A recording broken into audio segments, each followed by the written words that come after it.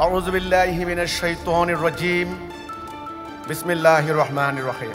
From today's event, I want to address the Muslim community worldwide. When you look at the present state of our Muslim community, we see that our scholars are constantly studying, memorizing, interpreting, and explaining the Holy Quran and Hadith.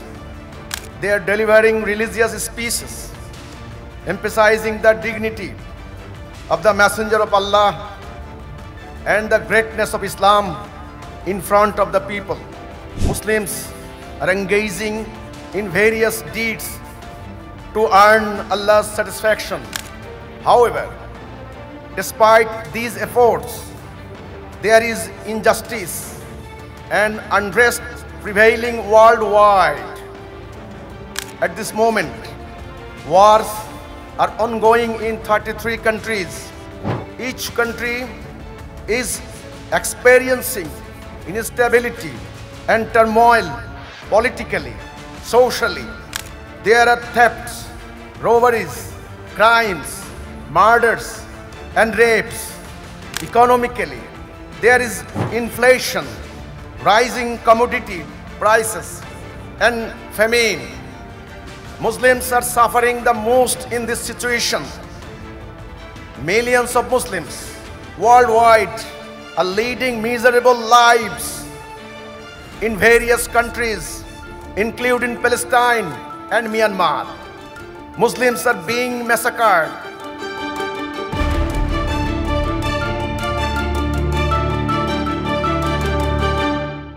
To eliminate this unrest, humanity has formulated various ideologies, implemented them, but all efforts have failed to bring peace. The question arises, where does Islam stand in this scenario?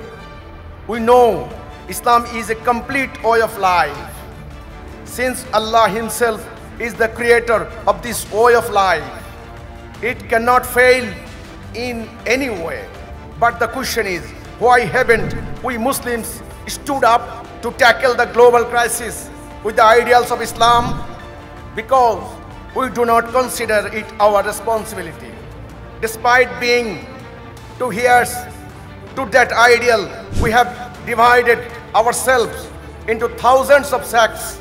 Our religious scholars are engaged in unnecessary disputes, arguments, and enmity with each other. Today, the Muslim world lags centuries behind the advanced nations of the world in knowledge, science, technology, discovery, education, literature, culture, unity, discipline, military strength, and economic stability.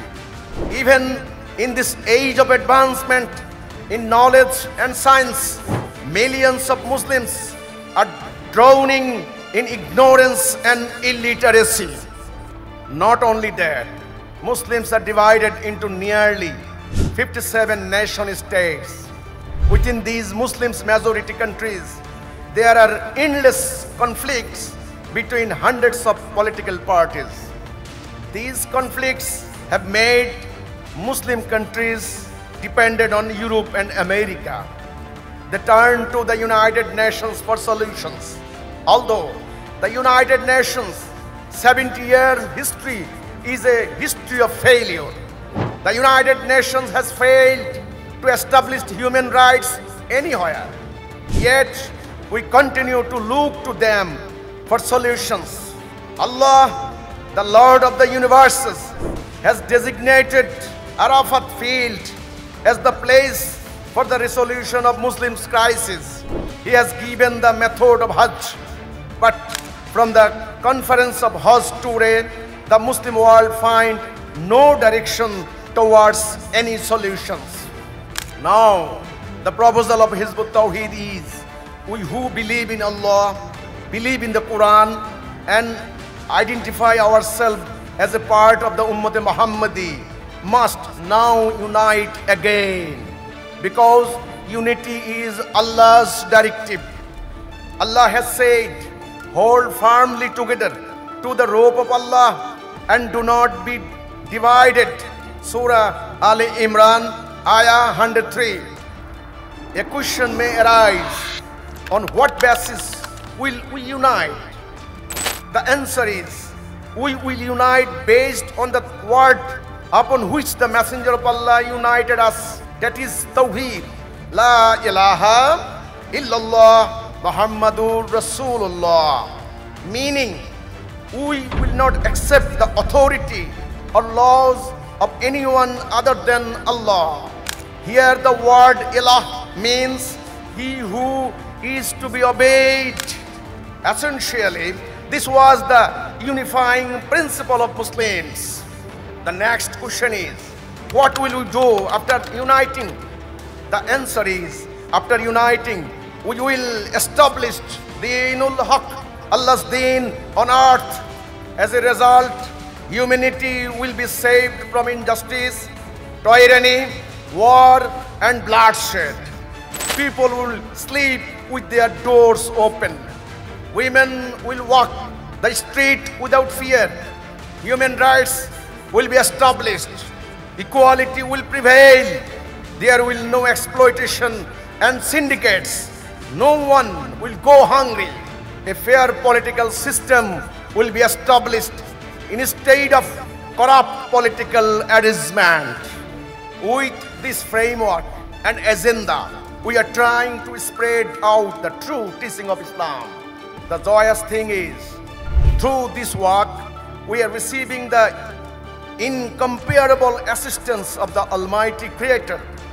We did not know how or through which modus operandi we would achieve our goals, but the Almighty Allah, in His infinite mercy, has provided us with the knowledge of that modus operandi, which is Allah's own created plan.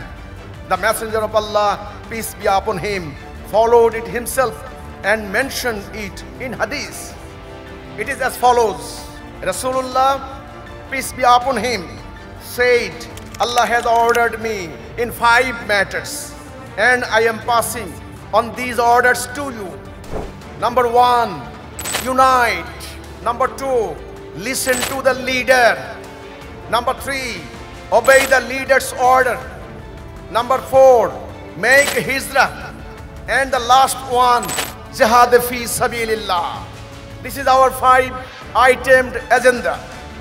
According to the modus operandi, the entire Ummat Muhammadi will be one. There will be one leader and there will be one nation. Now we are struggling according to this modus operandi and presenting the true teaching of Islam to people. Another notable thing is, at present, religious extremism, terrorism, and sectarianism have emerged as major crises facing people.